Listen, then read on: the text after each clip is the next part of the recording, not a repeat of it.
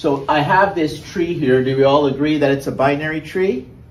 Okay, so we're going to go over some very basic algorithms now as to how to go through the tree and print the nodes. In this case, the nodes happen to be a single capitalized character. You see A, B, C, F, D, not in any particular order. These are the data that are contained in each node. So we're going to learn how to parse this tree 4 different ways. The first way is called a preorder. That is another way of thinking about that is first visit. Post order, that's last visit. In order, that's second visit. And level order is one level at a time. Now, it turns out that these two are trivially easy. This one is harder, and this one is much harder.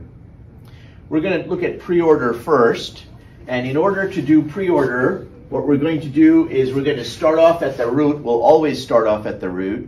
And we're going to try to go as far left as possible. If we can't go to the left because there's no node here, then we'll go to the right. And each time we come upon a new node, we will visit it, or in this case, print it. So I'll do this with you here, and you follow along on some piece of paper and write down the answers, because you're not going to remember when you get home.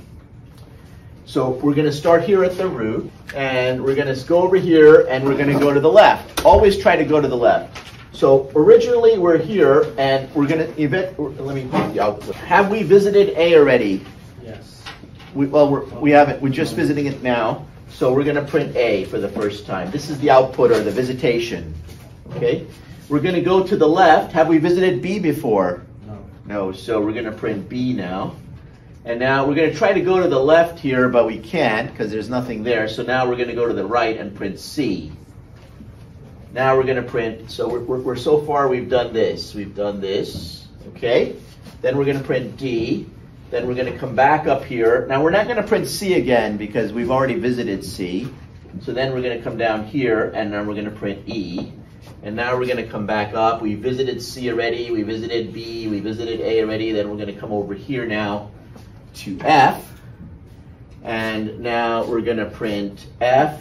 Now, I would like you to finish now for me. Mr. Mulcahy, can you help me finish, sir? What would be the remaining order of the nodes? G, I, J. Okay, very good, sir. I'm going to show you a little trick to help you figure out how to do this quickly. What I'm going to do is I'm going to take marker, and I'm going to put a little tab thing on the left side of each node like this. Each node will get a little tab here on the left. And what I'm going to say is that every time I strike the tab, I'm going to print the node. That's what I'm going to say. So now I'm coming along here, and you can see I strike this tab. So I'm going to print the node. I come here, I strike the B tab. I strike C, D, E. See, there are no tabs on this side. Then I strike the F tab, the H, the G, the I, the J, and then I come back here. So that will give me that sequence there. So that is preorder, first visit. Now we're going to talk about another way to parse the tree, which is post order. This is the last visit, last visit. Let's look at that one. And I'm going to go to the left, and I'm going to keep going. And now I'm going to be visiting D for the last time. So I'm going to print that. So far I'm here. Then I'm going to come over here. Now I'm visiting E for the last time. So I print that. And as I come up here, I'm visiting C for the last time. Now I'd like you to finish this for me. I'll give you a hint. What's the last node that's going to be printed? A. Okay, let's see. Mr. Alejandro, sir, can you help me finish up the post-order parsing of this tree? We left off at C. Now what should we print, sir? B. Okay. And then G. Yep. J. Yes. I. Yes. H. Yes. F. Yes. A. Okay, very good, sir. Is that clear? Okay. I'm going to show you a little hint on how to do this using the tab trick that I showed you before.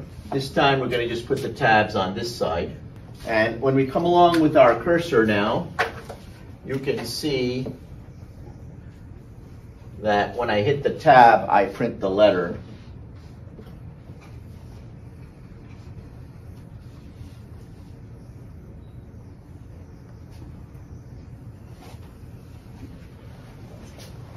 Okay, so for post order, I put the little tab on the right-hand side.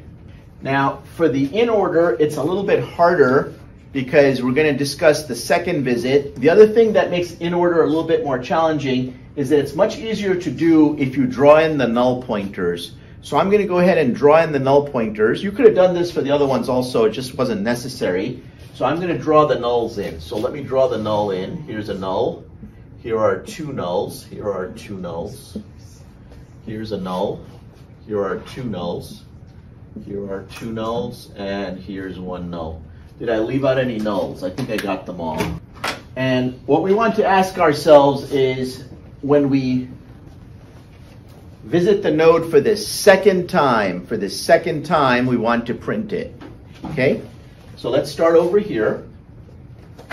We're going to go with A. So we're here, we're visiting B for the first time. Now we're back here, we're visiting B for the second time. You see that, right? So now we're going to write B. Now we're visiting C for the first time, D for the first time. Now we're visiting D for the second time. So now we're here. Now you can see we're visiting C for the second time. Now we're visiting E. Now I'd like you to finish this for me. Okay. Mr. F, sorry sir, you're up. We left off at E. What are we going to do now? F. F is next. Yes, sir? G. G, yes. H. Yes. J. Yes. I. Yes. We left one off, sir. A. A. Where should A have been? Where should A have been in here, sir? Before F. Right here. A should have been there like that. Okay, so you can see that that's the right order. Now I'm going to show you a little trick to help you figure out in order. That was in order, miss. Second visit. Can anyone guess where I'm going to put the tabs? Yes, sir. I was going to say on the bottom. That's right. Oh, it doesn't. It's at the bottom now. So I'm going to put the tabs here. So watch now. I'm coming around. See, I hit the tab. Okay. B. And I come around here. I hit the tab for D. I don't know how it looks. Now I hit the tab for C. And E. Now I hit the tab for A. F. G. H.